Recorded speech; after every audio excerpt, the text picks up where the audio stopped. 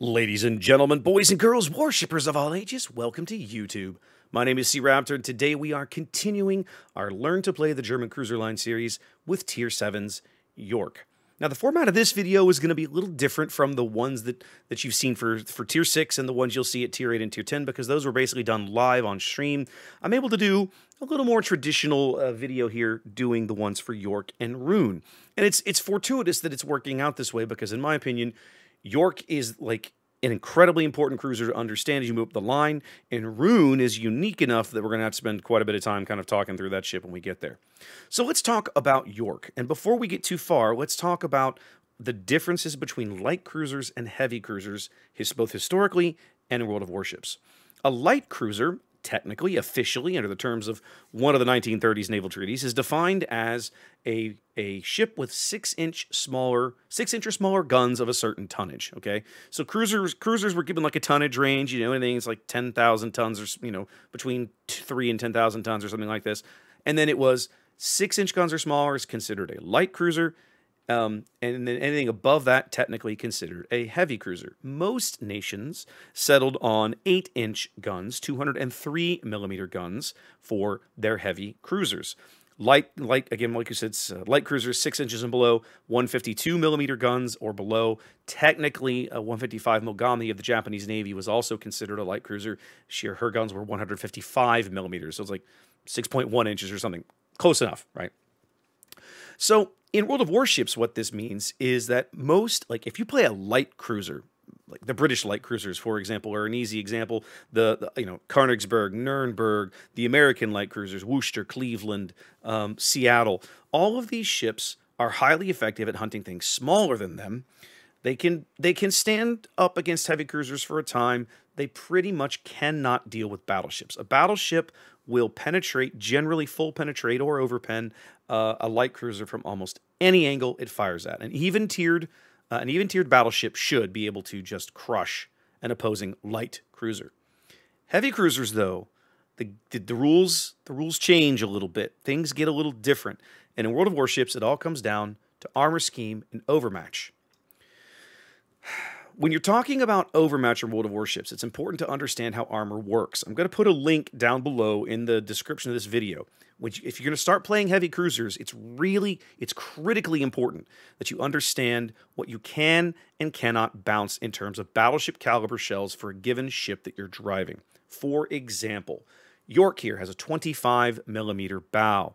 Okay, that means any battleship that she faces with 14 inch guns or smaller. And I say smaller because she could be up against a Giulio Cesare, for example, which is smaller than 14 inches. They cannot overmatch her bow and citadel the ship through the bow. Okay, when I say overmatch, I mean those shells would treat this plating like it didn't even exist. Okay, so 14 inches and below, Yorck can basically go bow onto a battleship, and she will still take damage, but they cannot absolutely just crush her through the bow and do horrible things. Okay, however, there's a lot of 15 inch and up battleships in her matchmaking. For example, Gneisenau, 15 inches, right?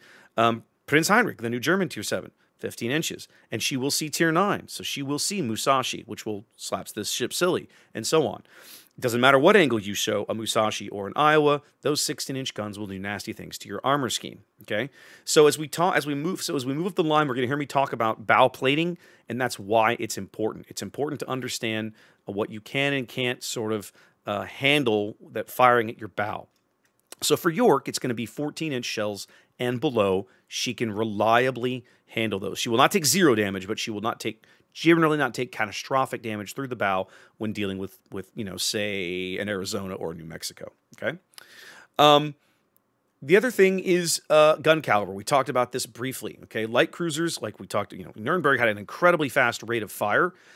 Yorck's rate of fire is literally double that of Nürnberg's. Okay, so it's much more important that you are considering the next salvo you want to take, the ammo type you want to have loaded. You got to do a little planning ahead, okay, and then where are you firing, right? You got to be line it up on your target. Now, the last part is true of anybody, but in heavy cruisers, it becomes a little more important just because you've got to be thinking ahead. Heavy cruiser is a really nice place to kind of train yourself to learn that thinking ahead part of battleship, right? Because I don't have to wait 30 seconds between salvos, but I do have to be at least planning a salvo or two ahead. You know, if this guy's going to get a salvo of HE, another of HE, then I'll switch to the AP and start beating up on this guy. Or if this guy's going to keep that angle, I'll start throwing AP into him or whatever, okay? So, Yorck here on a 12-second reload, literally twice that of Nürnberg. But the shells, my friends, the shells hit significantly harder. Now, I'm going to talk about Yorck because she stands out in the German line. These guns are the only place you find these 210mm guns in the entire German line. These are, as I recall, loosely based around a World War I naval artillery piece. And for a long time, these shells were really, really questionable. They were very slow to use, very difficult to use. They were very slow. Wargaming has made a lot of really nice quality of life changes over the years for Yorck.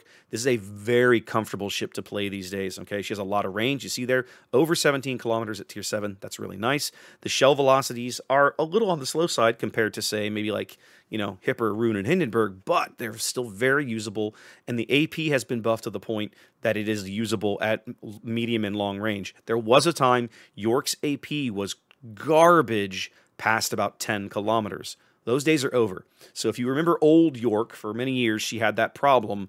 That problem has been buffed away. Yorck basically plays like a smaller, less armored, more maneuverable Hipper these days.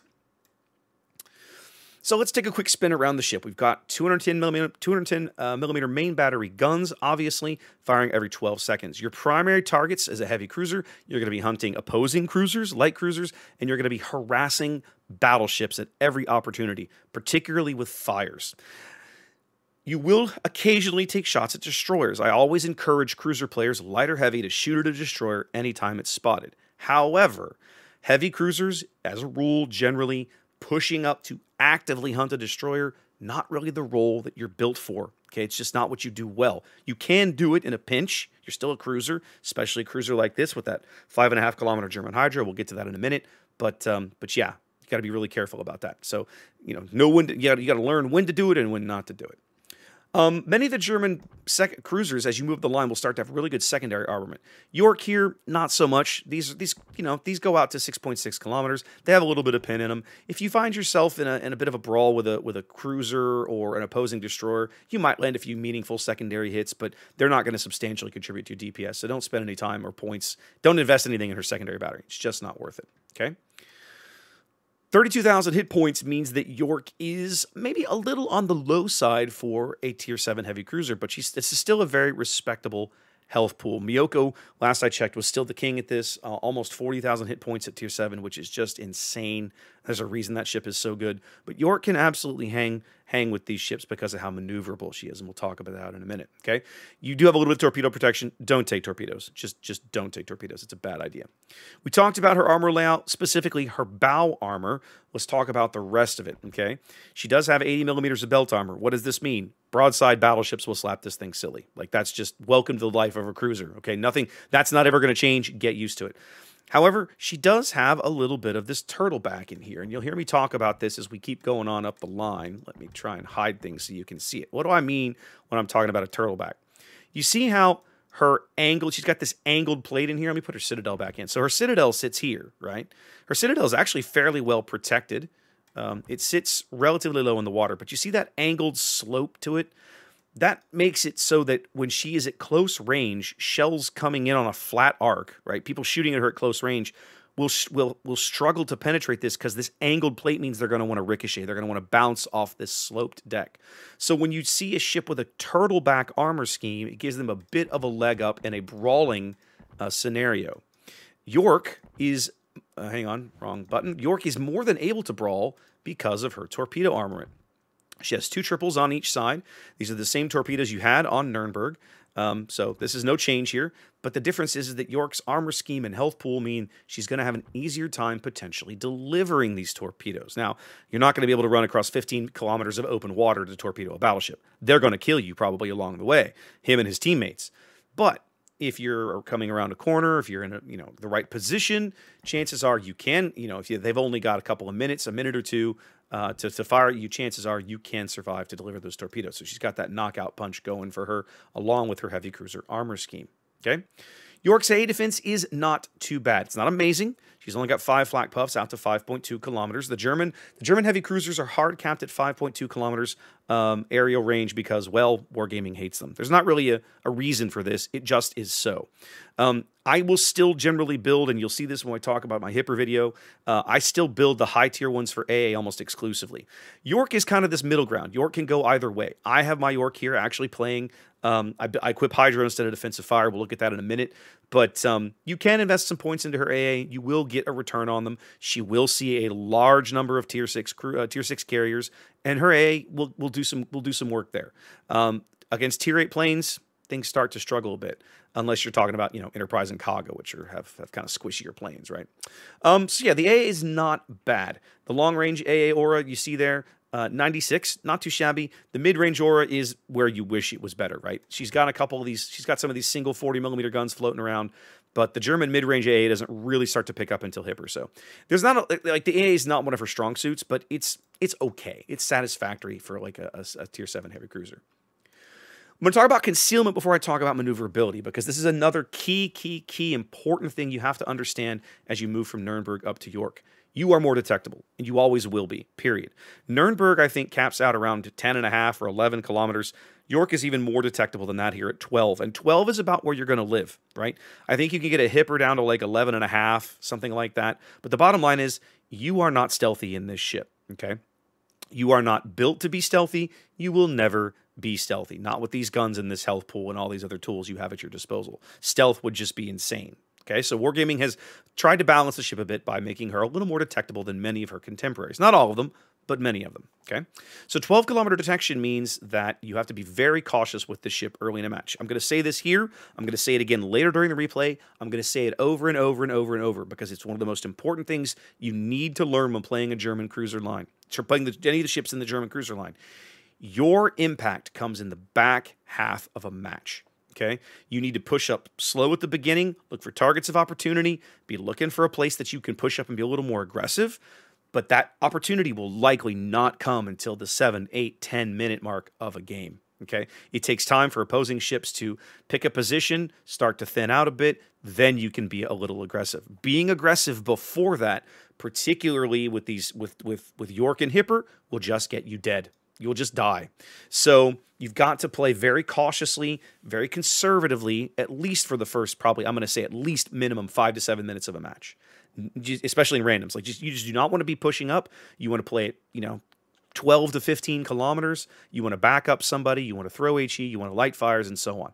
And part of that you have to learn is to manage this detection, right? You've always got to deal with this. One of the worst things you can do is, especially in a German heavy, is to be the first ship spotted by the enemy team, because you have a large detection radius and your armor scheme is built for getting in close. It's built for brawling. So what that means is that if enemies that take long-range fire at you and plunge shells down through the roof of your deck, through the top of the ship, like at 17, 18 kilometers, they will citadel you reliably at that range if they can land those shells, okay? So don't get spotted early, right?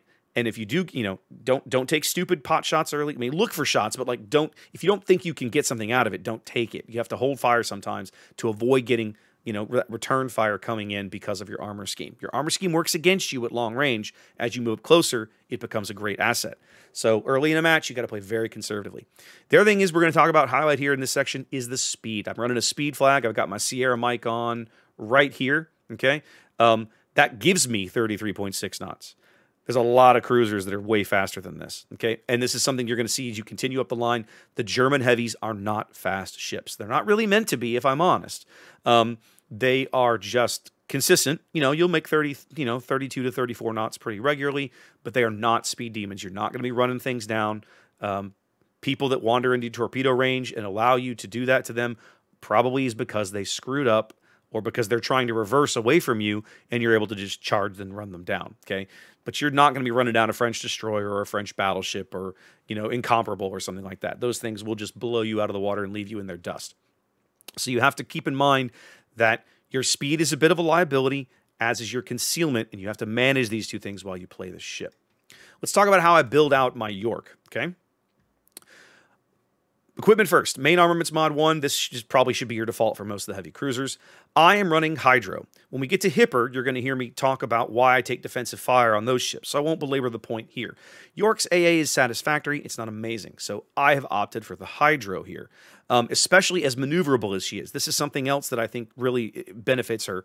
Yorck is incredibly maneuverable. That 6.5-second rudder shift and 650-meter turning circle on her short overall length, this is an incredibly maneuverable ship. So the Hydro is really handy to allow me to dodge torpedoes. Plus, it gives me that little bit of leg up. There are a lot of mid-tier destroyer players that aren't used to getting like run down between radar and Hydro and so on and so forth, especially not with 5.5-kilometer Hydro. And so, yeah, this can come in very handy. And then I run that mod to give me extra duration. You see there, my Hydro lasts 140, almost 2.5 minutes. So that's nice. Aiming systems modification 1 is kind of my default for most heavy cruisers. Raptor, don't heavy cruisers have really good dispersion? Yeah, they do. But you're only putting shells downrange typically every 10 to 15 seconds. Some heavy cruisers have a 15-second reload. If I have to wait 15 seconds to pull the trigger on a ship this fragile, those shells better go where I aim them. And so I'm gonna maximize my ability and my maximize my dispersion here, try to get it as low as I can. So absolutely aiming systems mod 1. And then the rudder shift. This is a little bit of a bonus here. It's arguable whether or not you could do this, but the struggle that I always have with heavy cruisers is, what do I put in here? Right? What do I put in here? Damage control system mod is really a good one for battleships, but not great for heavy cruisers. Not great for most heavy cruisers. It's not bad. You could do worse, but it's just not that useful. Okay. Propulsion mod, maybe, but propulsion modification 1 only really works when you're going from 0 to like the first 10 to 12 knots. So unless you're planning on stopping a whole lot, this mod is of questionable use. And most cruisers, man, the name of the game is keep moving. Even if you're moving slow, that's fine, but keep moving, okay? So I went with steering gears, and it kind of doubles down a little bit on something that Yorck already does well. Her rudder's fairly responsive. This gives it a little more responsiveness, and you just run with it, okay? Her aircraft slot will always be fighter. Nothing you can do about that. You're not given the option for spotter plane. Captain skills. This is also important, okay? You're going to see me take last stand on both Yorck and Hipper. For some reason that I cannot explain, those two ships in particular take a lot of engine in caps. Without this skill, you will lose your engine a lot in these two ships. And you might still lose it, but the bottom line is, at least this way, you'll notice it a little less because you can keep moving and steering and so on, okay? I highly recommend last stand on Yorck and Hipper. To me, they're almost must-haves, okay? Other tier 1 skill I really recommend is gun feeder. I think I call it feed the guns or something like this in the replay, but the bottom line is, this skill allows you to swap shell types very quickly. This is a huge skill for almost every heavy cruiser in the game. I'll say it here and I'll say it again later, particularly for the German and the American heavy cruisers. You will constantly find yourself switching between shell types. Sometimes you'll just have the wrong thing in for what you want to pull the trigger. This makes it quicker to shift. You want this, okay? And then again, my last one pointer over here is grease the gears, make my turrets turn a little faster. Never a bad thing. 30-second turret traverse here, pretty solid. Okay, so for 3 points, these are really useful skills. The only 2-point skill I have on my Yorck right now is focus fire training. This is one of the few places that I'll invest in her AA a little bit because mostly it gives her that little bit extra. You see there, it gives her an extra AA, puff of flak. I'm a big fan of that. And then the extra damage out of the priority sector, which I'm going to be doing anyway. So for 2 points, basically, if there's planes around, I can push my button, and my AA is just that much more effective. And I'm a big fan of that, okay? There's a valid case to be made for priority target. I really like this skill. At the moment, I don't have it, but if you want to invest in this, feel free. This is an excellent skill for a ship like Yorck. Another 2-pointer you might want to consider is consumables enhancements. I don't have it, but this would add another 10% longer onto your hydro duration. With the hydro mod that I took in slot 2, I mean, I don't feel like you necessarily need this, but it's never going to hurt. I would not invest in the torpedo skills on any German heavy cruiser. And then last but not least, you have Demolition Expert. Only 1% fire chance benefit here. You move 14 to 15, like, I don't think this is worth it for 2 points. I think there's so many other things worth investing in for 2 points. I don't think I would take Demolition Expert. Third tier skills, Adrenaline Rush. This is like a must-have for every cruiser. In fact, as far as I'm concerned, this is basically a must-have for every ship in the game. If you have a captain skill, a captain build, and you're not playing Adrenaline Rush, I would kind of look at it and go, why? Why would you not do this? This is always a good thing, okay? Last thing here, I took heavy AP shells. This is questionable, okay? This is a personal decision. Some of this is me messing around, trying this skill out. Remember, the German AP is the best cruiser AP basically in the game, certainly heavy cruiser AP. The shell damage is the highest, generally tier for an 8-inch shell. So I've taken one of her strengths, and I'm maximized it by another 5%. So that's what you're seeing here. Is that really worth 3 points? Well, I feel like it is. Some of you might disagree with me, but that's how I have the ship built right now, okay? I don't feel like Superintendent is a great skill for Yorck or Hipper. You won't see me take it on either one of those ships. Survivability Expert is not a bad one. I mean, you've got a decent armor scheme. This would be another 3,000 or 4,000 hit points. That's not too shabby. So you can, if you don't want to invest in heavy AP, you'd rather take Survivability Expert. I wouldn't bat an eyelash. I think that'd be a good place to invest points. Okay. I wouldn't invest in the torpedo skill, and you don't need. You definitely don't want to invest in this because it makes you more detectable. That's just not a good idea. Not a good idea. Cruisers always want to be trying to play for stealth. Is almost always. There are a handful of exceptions, but certainly right now, maximize your stealth. To that end, Concealment Expert. This should always be your first default 4-point skill, in my opinion. Always take Concealment Expert. Yorck's AA is not worth investing anything here in AA Defense and ASW Expert, in my opinion. That leaves us with radiolocation. Again, hunting destroyers is not what this ship is good at. I do not recommend it. Wargaming itself has blocked out IFHE, and again, you don't need it. You're a German cruiser. You already have extra penetration built into your shells. Do not invest in IFHE. Outnumbered, I question this skill in general. I am playing with top-grade gunner, and mainly because if there's a ship within 12 kilometers, I'm getting an 8% main battery reload speed. That basically shaves a full second off my main battery reload if I'm fighting something inside of 12 kilometers. I kind of like that. I think that's useful. But again, this is me. If you don't like this skill, we've talked about some other places you can invest those points. Give that a shot. All right, let's go have a look at some gameplay, and then we'll come back here for a quick close. So now that we've spent some time looking at how I fit out a Yorck and talking through the hull and the guns and everything, let's show you some gameplay. Here I am spawning into Trident. I'm top tier, which is a really comfortable feeling when you are playing a mid-tier heavy cruiser. One of the first things that I always recommend you don't do when you're playing a mid-tier cruiser, well, any cruiser really, especially a heavy cruiser, is do not start a game at full speed. Push up a little slowly, half speed, 3/4 speed, whatever feels comfortable to you, but do not rush forward. Most heavy cruisers have a detection range in excess of 10 kilometers. It's very rare to find one below 10. And at that range, at those kinds of ranges, things will really, really start to get uncomfortable for you once you get focus fired in early in a match. And just, unless you've got 2 or 3 destroyers in front of you, you're going to probably get spotted before they do. So sure enough, there's going to be battleship shells coming at you much sooner than you would think. Once you start to see how the enemy team is deployed, where they are, kind of how they've arranged themselves, initial deployments, then maybe it's time to kick on some speed. You see here, I do exactly that. I start to realize, okay, one, I want shots on this broadside light cruiser. I don't lead him quite right. One of the things about Yorck that you have to adjust to a little bit is that her AP shell velocity is better than it once was, but it still is a little slow. You have to lead the AP shells a little longer than you do the HE shells, if memory serves. So, like any other ship, it'll take some time when you play her to kind of get comfortable with the guns. But I push up here at full speed for 2 reasons. Like I said, I wanted the shots on the Pretend, but look where the Icarus is. Now, I don't know where he's gotten to since, right? The Leningrad has unfortunately taken that spotting away from me.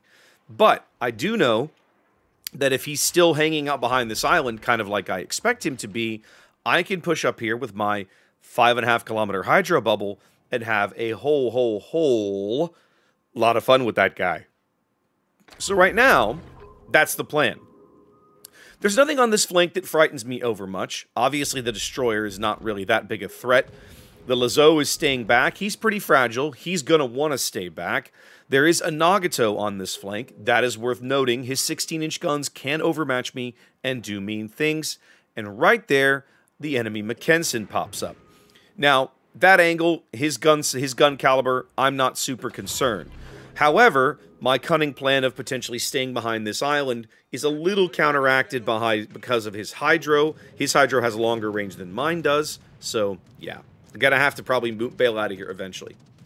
The opposing carrier is a VII, so I'm not super upset by this guy. His AP rockets are only a threat to me broadside.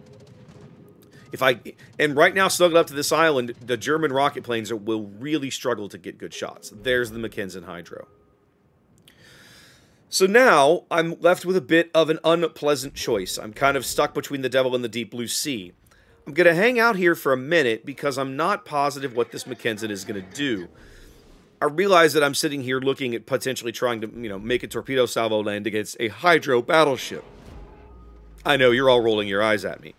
But he has to at least respect the threat of my torpedoes. And that's when I realize where the Icarus is. He's actually up in front of me on the far side of the cap, not behind this island like I had thought. And so now between my hydro, and of course I've actually got him face spotted on the surface, we're going to move up here. And, well, we can all Robocop this guy, as my good buddy Lord Zath would like to say. I'm not going to get the killing blow here, but we're going to do a huge chunk of damage. And that guy is out. Yorck is, and in fact, most of the German heavy cruisers are really not that great at hunting destroyers. You have to keep this in mind. If you choose to play your German heavy cruiser with hydro instead of defensive fire, and both are good choices, there is not a wrong one here. But if you choose to play with hydro, you will have to resist the temptation to go destroyer hunting too early in a game. Maybe in the higher tier ones you can kind of get away with it, but even then not so much, because the firepower at tier 10, like, Rune and Hindenburg have both got heals, and Eugen, but the firepower they're going to be up against of opposing battleships in that game, you'll be spotted all the way in trying to hunt destroyers early on. It will not end well. So if you take hydro in your German cruiser, your German heavy cruiser, you need to be playing for the long game. You need to be holding that hydro early, protecting your health as best you can, potentially, use it to stay alive, obviously, if there's a destroyer in the area, but mainly you don't want to go destroyer hunting until the situation is highly advantageous for you, and that's not likely to be in the early parts of a game. German heavies, and you'll hear me say this repeatedly over the course of all these German heavy cruisers videos, and I'm going to keep repeating it because it is critically important. A German heavy cruiser is built for the long haul. You want to spend the first half of a match protecting your health, getting ship damage where you can, because the impact you're going to have is more likely going to come the later in a game. The longer a match goes, the more likely you are to have a big impact in a game, because these ships, between the armor, the torpedoes, and the range on the main battery, you have a lot of great tools to clean up low health ships late in a game. But if you're dead, if you died at the 5 or 6 minute mark, you're not able to fulfill that role to which you are so ably suited. We're going to cut back to mid here. The team on C has done a pretty good job. I'm going to take a few passing shots at this Lazo as we go by, but he's a cunning player. Most of those are not going to land. My thought process now is all the opposing destroyers are dead. And so now we have to transition Yorck into a mode where she is going to go battleship hunting. The good news is that as a heavy cruiser, especially as a German heavy cruiser, she is well equipped to do exactly that. Her HE shells will routinely light fires, and battleships that disrespect your guns, and you'll see plenty of these, will find themselves eating 4,000 to 6,000 to 8,000 damage a salvo from your AP when they show you their broadsides, and you're getting full pins on their upper belt, and probably more like their casemate armor. Now, I'm saying 4,000 to 6,000 to 8,000 here with Yorck, right? But as you move up the line and you get more guns, you take your Hindenburg out, some battleship shows you his broadside, you will absolutely ruin him, right? You can do nasty things at the right ranges against the right battleship. 10,000, 12,000 damage with a salvo of AP is not that uncommon. It's absolutely heard of. So we're going to load the AP against the Oklahoma. I had it in the barrels. It's a solid little salvo. And what I'm really trying to do, and this is something else I'll recommend that you try when you play a German heavy, try to get some fire started then switch to the AP when you're fighting a battleship. Because the fire is that constant, steady damage. Either they have to do something about it, or, you know, burn a damage control repair, which then you can go back to the HE and try for some more fires. I'm taking a bit of a risk here maneuvering the way I am with this Oklahoma in front of me, but I also know his guns don't turn that quickly and that I handle significantly better than he does. One of the advantages that Yorck has over many of the subsequent ships in the German heavy cruiser line, she handles incredibly well. This ship has a very short overall length. Her rudder is very responsive. So you can dodge and juke and get away with things in Yorck that Hipper and Rune and Hindenburg kind of go, oh yeah, we missed that. So I'm going to continue to pick on this Oklahoma. You see here I'm kind of swapping back and forth between the HE and the AP. And we talked about it back in the ship build-out section. This is where Expert Loader really shines. I have a very hard time recommending any heavy cruiser captain build that does not have Expert Loader, or I guess they call it Feed the Guns now, but it's the same skill, right? You're able to change ammo type very quickly. Heavy cruisers really, really want that, especially German heavies, and American heavies if I'm honest, but German heavies for sure. So you see there, I had a round of HE on the Gneiss. It didn't take. We swapped to the AP. This is going to be a good salvo. 4K, that's not bad. We'll swap back to the HE, see if I can get a fire. I could just go straight on bow tanking this Gneiss now, but I am trying to keep my guns in action. At this point, the Oklahoma's getting low enough. That's the target that I'm absolutely going to try for here. Get another fire on him and some more resets. So now that he's going out and my friendly Serov bags that final kill, we're going to get flipped back around and keep firing on this Gneiss now. Now I could go dark. I've just passed out of my detection radius. The Gneiss can't see me anymore. But as a German heavy, one of the things you're going to have to learn to do is balance your detection radius, your health, and your damage total.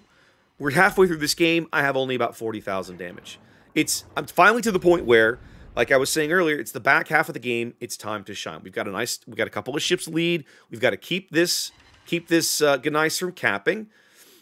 So I'm waiting to get another HE salvo off here. Now we're going to swap over. No, I thought I was going to swap to the AP there. Okay. Right now, basically, I'm trying to glide a fire. There we go. Get him reset. We managed to pull that off. He puts that fire out. We're going to put some more HE downrange. There we'll swap to the AP as the Repulse and I move back into the middle of the board. Going to try one more AP salvo here before I'm going to lose him behind this island. He's going to miss most of those because I'm just that maneuverable. And you see there, 5K out of the AP. So this is something that you have to learn in Yorck, and you've got to learn it now. And there you can see the Feed the Guns skill kicking in. You need to learn now.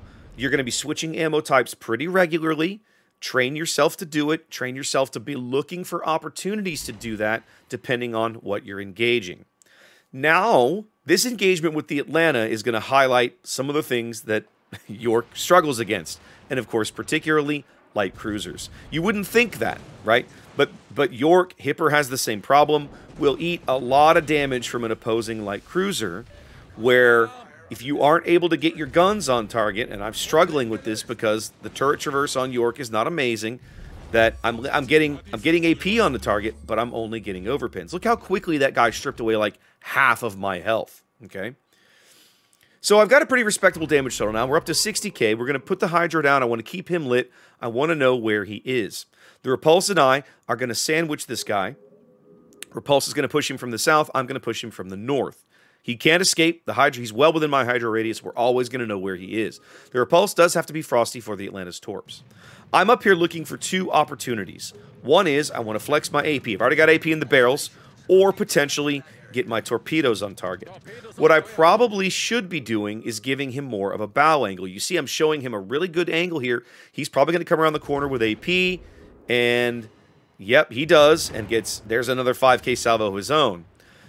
So that's a frustrating misplay on my part. I probably should have come around a little more bow on, but I cannot seem to citadel this guy, and he's going to kill me, and that's all there is to that. The Repulse is going to move up and clean him up. But you see they're engaging different targets, right? I have to understand, it's all about knowing, having a good idea what you're going to be fighting, swapping ammo at the right time. You know, here I have 21 reset ribbons. Yorck, Hipper, all of the German heavies are really, really good opportunities. They're great cap defenders because you just have that constant, steady pressure. They have great range with which to defend from. And once you get to rune on up, and certainly if you're playing like Eugen, you have a heal, which gives you longevity and makes you really irritating. So yeah, Yorck is an exceptionally good mid-tier heavy cruiser. We are going to win this game. I bailed out of it. I didn't stick around for the end, but it did turn out to be a win there. So hopefully that kind of helps you understand a little bit more about how to play Yorck. All right, guys. Well, there you go. That is our quick spin on through Yorck, kind of how to play, my thoughts on the matter. Let's have a chat in the comments. If you have any questions about this ship or the German heavy cruiser play style in general, please let me know. Hipper, Rune, and Hindenburg are coming later this week, so if you've got specific questions about those ships, I'd say save it for those videos. Let's try and keep discussion here focused on Yorck. I really appreciate you guys hanging out with me. Thanks for watching. Be safe. I'll catch you next time.